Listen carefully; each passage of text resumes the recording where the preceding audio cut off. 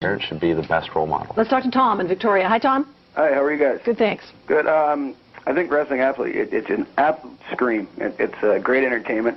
Myself and my buddies get together every Monday night and we watch it. We watch all you guys' pay-per-views and have an absolute blast with it.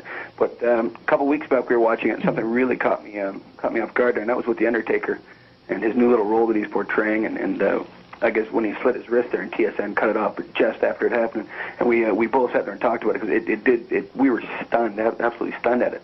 Other than that, though, I must say that wrestling is an absolute blast, though. Okay, so Tom, for you, that was going too far?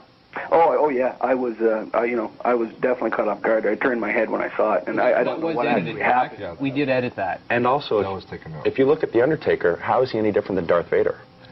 Oh, true. Darth Vader's hand was cut off in a movie. Oh yeah, well, this is just. Again, so how is it any different? Hollywood effects. Though, eh? How is it any different, though? Because it was just special effects. I can compare it directly to Darth Vader because Darth Vader had his hand cut off in a movie. I remember. But were you disturbed by that? No. Well, then why would you be disturbed by this? This was real life. No, it's not real life. It's sports entertainment. If you think it's real life, then you should sit down and talk to your children, and maybe you have some figuring out to do, too. Don't get the edge mad. It was just a thing that caught me off guard because I wasn't expecting it. Okay, but it's not real life, and you need to realize that, too.